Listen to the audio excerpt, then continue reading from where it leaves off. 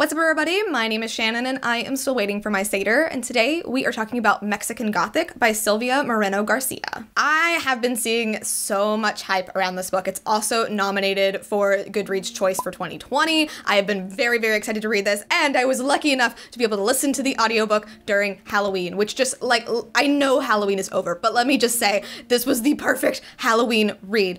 I loved Mexican Gothic from start to finish. It was just so cool. The vibe, the aesthetic, it really, really hit me very, very nicely. So Mexican Gothic takes place in Mexico in the 1950s. We start out with a girl named Noemi. She's kind of a party girl. She definitely has a mind of her own. She's very progressive for like the 1950s woman.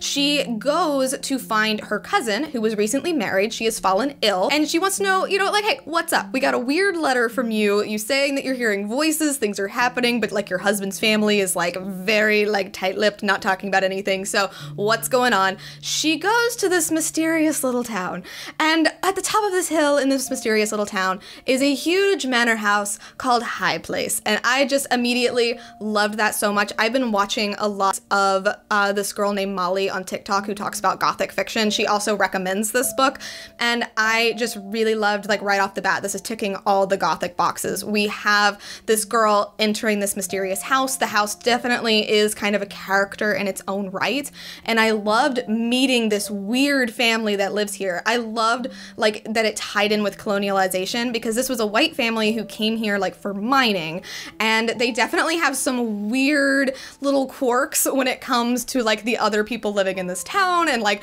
marrying in and mixing the races and blah, blah, blah. There's some incest going on as well, and I just think the way that it all, like, tied in with the house, the way that it tied in with these weird dreams that Noemi starts having while she's in this house, like what exactly is going on with her cousin, like it just all worked so well to me, and I was very into it. Now this is like an adult, like, Gothic mystery novel. It reminded me a lot of The Haunting of Bly Manor or The Haunting of Hill House. Actually, I think if you just watch The Haunting of Bly Manor, this book is a great follow-up to that, because it's gonna hit a lot of those same tropes, and it just does it in a very creepy and twisted way. I was very into it from start to finish. I honestly could not stop listening to it, and I loved the direction that it went. Like, the climax of this book to me was just very well done. I really want to read this book again. I hope we get it adapted into like a movie or a TV show, because I would love to see this beautiful house. I would love to see Noemi's beautiful outfits.